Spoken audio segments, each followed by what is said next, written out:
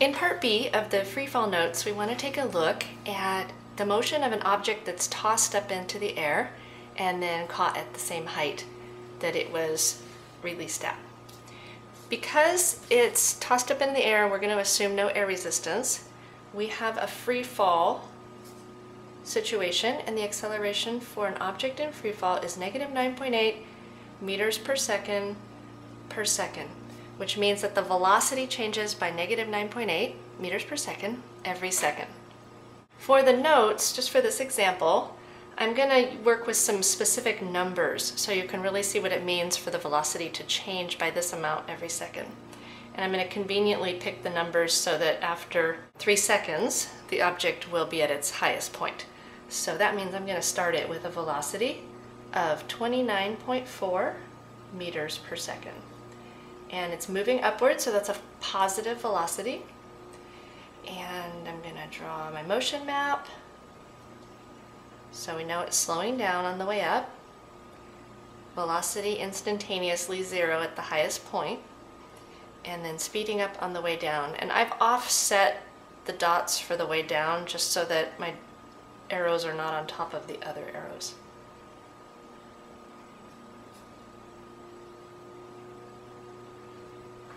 And let's just talk about what would the velocity be at each second.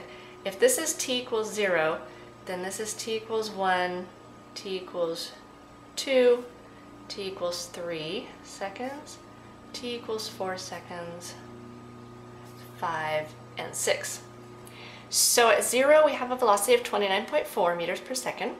After 1 second, the velocity will have changed by negative 9.8 meters per second. So 29.4 meters per second with a change of negative 9.8 would give us a new velocity of 19.6 meters per second. Still positive, and it's still moving upward. After another second, it's going to have decreased by another 9.8 meters per second. So it's a change of negative 9.8. 19.6 meters per second with a change of negative 9.8 is a new velocity of 9.8 meters per second. After another second, it's going to change by another negative 9.8. So 9.8 meters per second plus a change of negative 9.8 gives us the velocity of 0 at the highest point. So now you can see why I started with 29.4 meters per second.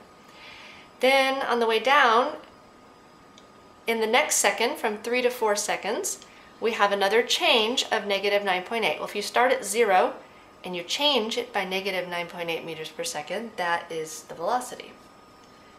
So negative 9.8 meters per second at 4 seconds. After another second, it's going to change by another negative 9.8 meters per second. So now the velocity is negative 19.6. And after another second, it change by another negative 9.8 meters per second. And we have negative 29.4 meters per second. So one thing I want you to notice is the symmetry, that at each position on the way up and on the way down, we have symmetric velocities, positive for the one on the way up and negative for the one on the way down. So if you know the velocity that something is thrown at and it's being caught at the same height, you automatically know what this velocity is, just the negative of this velocity. Okay, so hopefully you can see too what it means for there to be a constant acceleration of negative 9.8 meters per second every second. That every second the velocity changed by the same amount. It changed by negative 9.8 meters per second. Let's talk about the direction of the change in velocity. To get from this velocity vector to this one, you would need to add a downward arrow. So the change in velocity is downward. And the same thing is true here. To get from this one to this one, you would need a downward change in velocity. And that tells us the direction of the acceleration. Acceleration is in the same direction as the change in velocity. So we have a negative acceleration when it's slowing down in the positive direction, and we have a negative acceleration when it is speeding up in the negative direction. Let's take a look at the force on the object. After it's released, the only force acting on it is the force of gravity. Because force of gravity depends on the planet you're on and the mass of the object, and neither one of those is changing, this force is constant at every moment of the motion. So I'm trying to draw these the same length. These are all the same constant force. And we also want to notice that this is an unbalanced force, which corresponds to having a motion of constant acceleration. A ball is tossed upward with an initial speed of 4 meters per second. Assume air resistance is negligible. So right away, we want to think about what is the motion model and what is the force model that applies. This is going to be constant acceleration because it's free fall, and the force is unbalanced. The next step is always to draw a picture, just a sketch of the physical situation. So the ball is tossed upward, and it doesn't actually say this here, but he's going to catch it at the same height.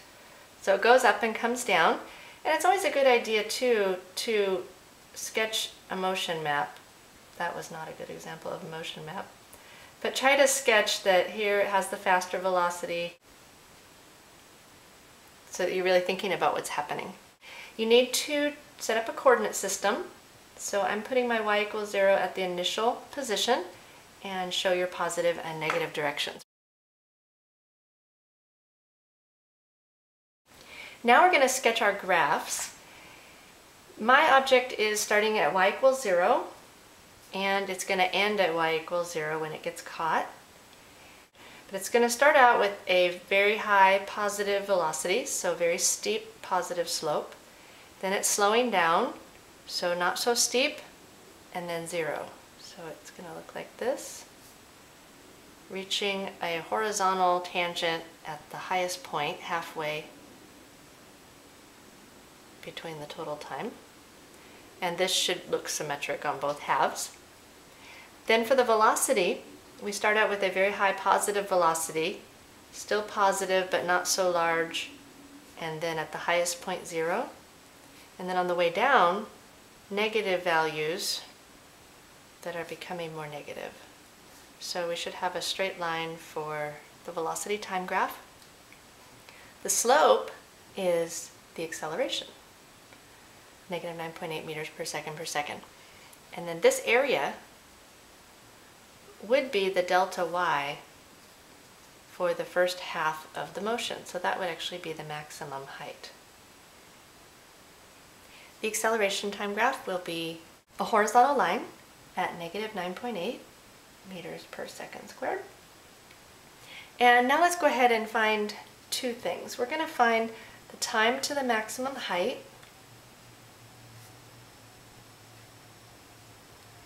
and also going to find what is the maximum height above the release point. So I would suggest you pause the video and try to solve those yourself using the graphs, and then check back with the video. Although I'm realizing before you do that, we should also annotate the graph with this initial velocity.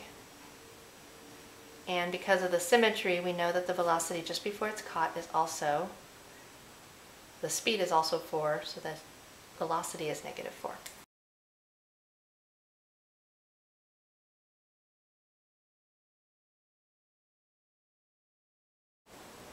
To calculate things using the graphs, we really have two approaches. We can work with the slope, and we can work with the area.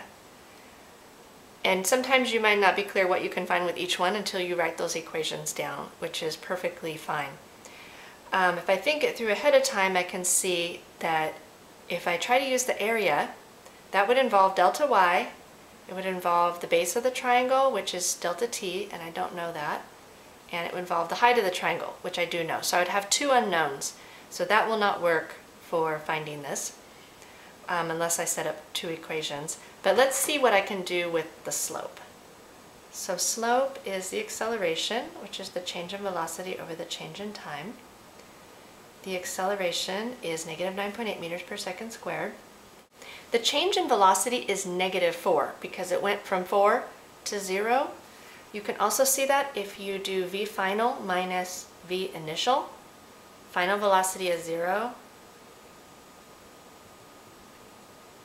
Anytime you're finding a change, it's the final value minus the initial value. Okay, and calculating that, so multiply both sides by delta t, we get, and then dividing both sides by negative 9.8, you will get 0.41 seconds. Okay, so that's the time to get to the maximum height. By symmetry, we know then that the time for the whole motion must be 0.82 seconds. What is the maximum height? Let's try the area and see what we can find. Area is 1/2 base times height. The area will be the displacement during that time interval that we're looking at. The base is the delta t, which we just found, 0.41 seconds, and the height is the velocity, 4.0 meters per second. And calculating that, we get 0.82 meters. Okay, so on this graph, we know this must be 0.82 meters, which is the displacement in the first half of the time.